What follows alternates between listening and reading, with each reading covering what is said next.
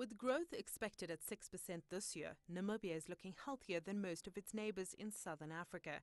Foreign direct investment is on the increase and is evident on the ground. The country's main commercial port is undergoing a massive facelift and the construction of a new special industrial zone is underway. It's creating stability in the income, it's creating more jobs, and especially if you create one more job, you're feeding a family of 4. So I support it, and I'm positive that it will work. Everything is a work in progress. Rome wasn't built in a day. Port authorities want to create a regional and international trade hub in Walvis Bay. The port has become convenient for the SADC region as it's strategically located.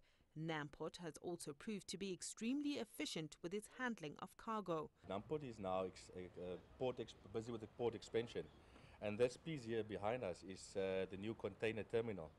Why they create the new container terminal is the high income of containers coming to Walvis Bay.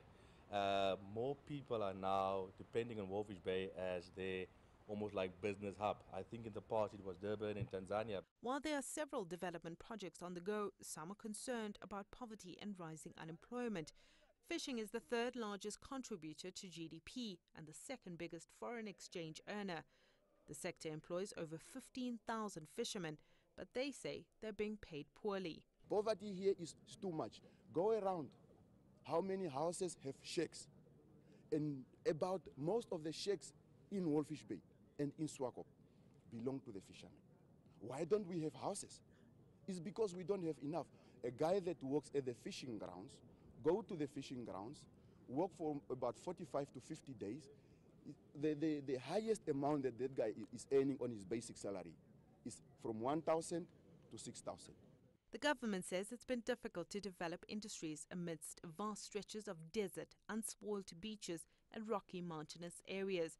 These areas make up for the country's thriving tourism industry, which attracts more than 1 million visitors every year and contributes almost 15% to GDP. This is Dune 7. It is the highest dune in the Namibian desert. It's also the most popular tourist attraction for this country.